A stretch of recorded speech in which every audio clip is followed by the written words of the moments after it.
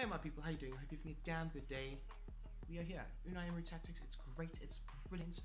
Man has done extremely well beating Bayern Munich, and that was the main inspiration for this video. So I hope you guys enjoyed. Of course, we have gone ahead and created his face in FIFA 22. Go check that out after this video. But yeah, we're going to do the tactics of Villarreal right now. And they are very pragmatic. Keep an open mind about it. But it's a base 4-4-2 formation, and it's set up very rigidly, very Jose Mourinho-esque, if I might say so myself. But every player's got their certain set of instructions that just makes him a great player. I mean, just looking at the Villarreal team, I noticed that there were some washed players, that in this system look amazing. I mean, Lo Celso has not had a good season at Tottenham, gets loaned out at Villarreal, and he's having a phenomenal season. Coquelin didn't have a good career at Arsenal. I mean, left. People were like, nah, he's not good enough to play at the highest level. Here he is, Arsenal fans. He is playing in a Champions League semi-final. Damn near Serge Aurier left Spurs. Was told that he wasn't a good enough player. Here he is, you know. Chukwueze is brilliant, of course. Danjuma, he played for Bournemouth, and now look at him score goals against Bayern Munich. Alcacer is a prime example of that. Played at Barcelona, played for Barcelona. Brilliant player. Barcelona didn't rate him, he didn't do as well as what he should have. But here he is, doing bits and pieces for a semi-final Champions League team. It just goes to show, systems work for players. And players flourish in certain systems. And the system works for these players. So yeah. So of course, we have that 4-4-2 formation. We've got some great players in this team. Danjuma, Lo Celso, Chukwueze. I love Chukwueze, by the way. Coquelin, Pereiro, Trigueros, Pedraza, Pau Torres, Raul Albiol, Serge Aurier, and of course, this guy, the man who scored the winning penalty against Manchester United in the Europa League final last season. That's a big introduction for him, but really, the goalkeeper. We've got Pino on the bench, Jeremy Pino, really do like this kid. Alcacer, of course, Moreno, Capu, backup goalkeeper Arsenio Mandy, who used to play for Real Betis, and I'm not even going to try to pronounce him, but Estupinian, I don't know. Left back, brilliant, great stuff. So yeah, that's a team. Of course, there are a few other players here, but this is the team I've gone with, and these are the tactics I've gone with in the instructions. So for defensive style, you want them to have pressure on the ball, pressure on heavy touch. Like I say, it's a very pragmatic team, and it's very blocky-esque because it's a 4-4-2. So the press is led straight from the front, and it's set in from the front. So those two front guys, the Celso and Danjuma, they're going to be pressing the back line, the opponent's back line, I should say. And then in the midfield, it's just all hell breaks loose. There's 4 people there. They're there to win the ball back, and they're applying a lot of pressure. So it works out quite well that Trigueros plays as a winger, because he does come in a bit more and help out the midfield. Sometimes switching to a midfield 3 with Chukwueze and Danjuma shifting out as wingers from time to time. Unai Emery, very smart man, I must say. As for width, it's set on 50. You don't want your backline pushing up too high. Raul Albiol and Pau Torres are not the fastest of players. And because you are going to have your wingbacks overlapping, you don't really want the line that your defenders are playing to be too high or too low, because then it's just extra work for those wingbacks. So yeah, getting forward as a wingback is a hard job. And as for the depth as well, you got that on 50. I just explained it the wrong way. So you are going to have it on wide defensively, but a decent amount, and depth you're not going to have it too high or too low. So you get the gist of it though. You're a smart person, I can tell. You're smart. Yeah. As for the offensive build-up, you wanted to have a slow build-up. Obviously, Unai Emery, even at Arsenal, very pragmatic. Keep saying pragmatic, but it's the truth though. Very maniacal. That's a word of the day right there. Way of looking at the game. Would want to have the ball as much as possible and try and open up spaces and then pounce on those mistakes. So a slow build-up is necessary, and then the forward runs are what is most important about this team.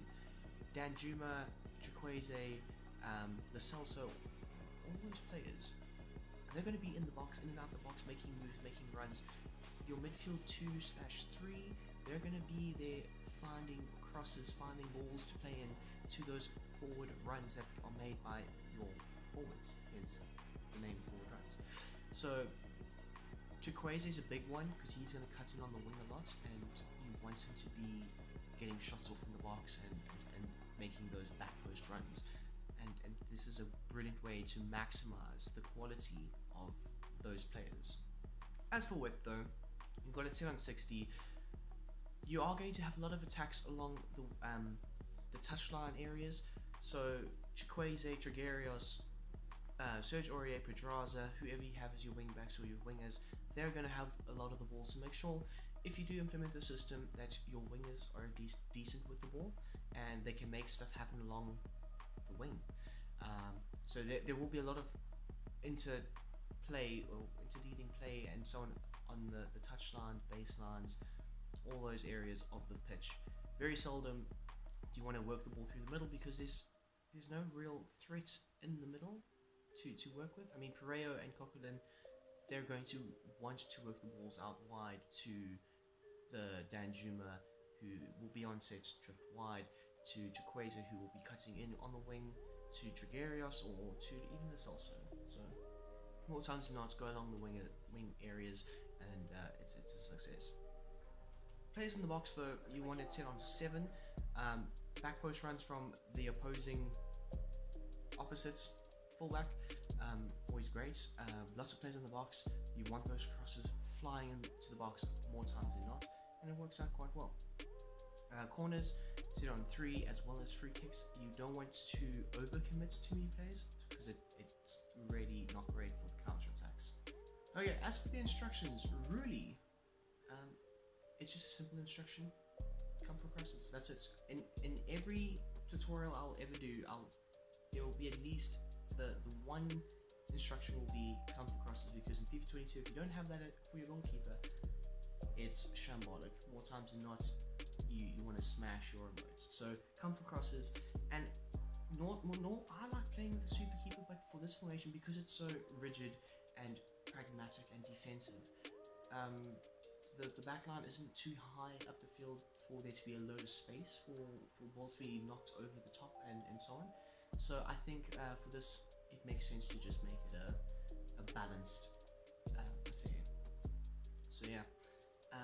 As for your wing back, your left-sided wing back anyway, Serge Aurier's got a little slight variation to his play, but we have join the attack and then normal as well as mixed. So Pedraza is going to be making inverted runs, overlapping runs, because he's also got quite a shot on him.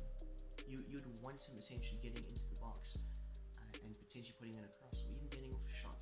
So that's why I have that set as that. Otherwise, more or less the same on this side, except for Serge Aurier, you want him overlapping to mainly make crosses. You don't want him shooting that much. It's always to overlap Chukwueze and make a cross. And yeah, that's pretty much set for the defense. Raul Albiol and Pau Torres, they're the same. No step up, no anything. It's just do your job, make sure you compact, and where everybody will be happy. As for Danny Pereiro and Coquelin, also very similar, but at the same time slightly different. Coquelin is stay back when attacking, so he's going to be more of your DM, bite in the midfield type player, as well as stay on the edge of the box. He's going to win you the ball back more times than not on the edge of the box, recycle possession, and make sure that your wingers have a lot of the ball. But yeah, otherwise, that's that. As for Pereiro, you've got stay back when attacking, of course, because he's they're your midfield duo, and it's a defensive system.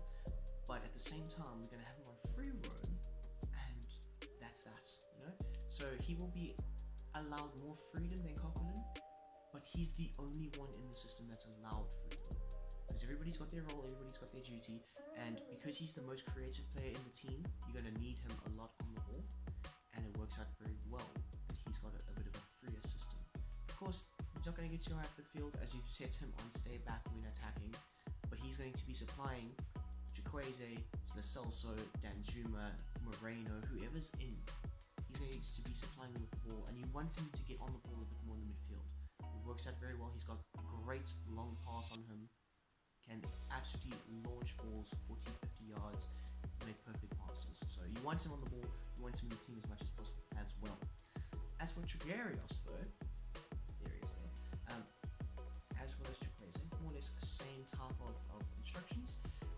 Come back on defense because of course it's a rigid system. You want your wingers helping your wing backs, as well as you would want your wing backs helping your wingers attack. It's a very much a team game when you play for Villarreal. You want Chugarios cutting inside, and you want him to get in behind. And of course, get in the box, because the more players you have in the box, the more chance you have of scoring. Same goes for Chukwueze. Come back on defense, cut inside, get in the box, and get in the box and get in behind. That's the one.